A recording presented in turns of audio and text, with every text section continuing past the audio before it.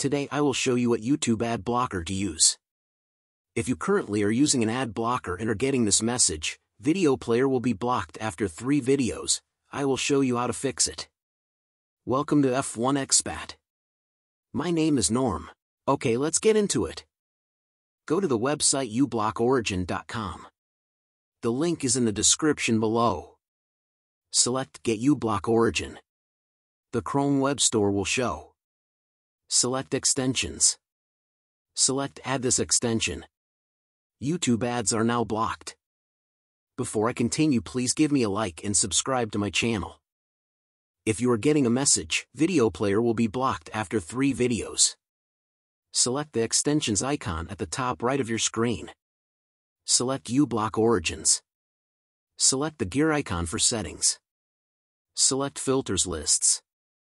Select Purge all caches. Select Update now.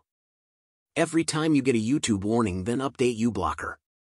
If YouTube is still giving you a message, refresh your screen or reboot your computer.